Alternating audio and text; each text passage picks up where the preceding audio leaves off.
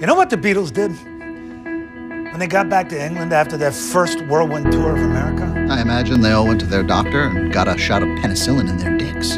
Yeah, sure. But after that? They recorded their next album. That they did. One every 6 months, in fact. So instead of basking in their victory, they consolidated it. They were young, and there was only upside in pressing their advantage. There's always only upside in pressing your advantage. That's the whole point of having an advantage, to press, which we finally do. So we're getting out of selling shoes, going on a raise. We're doing a massive cap raise, and quickly. 20 bill within 6 months. But we position ourselves as the buyer. We make them beg us to take their money, just like we did back in 2015. This isn't then. It's not a very Wendy thing to say. But accurate. Look, this will be good for all of us, especially you, Taylor. You've never been on a raise. This is the other half of the job.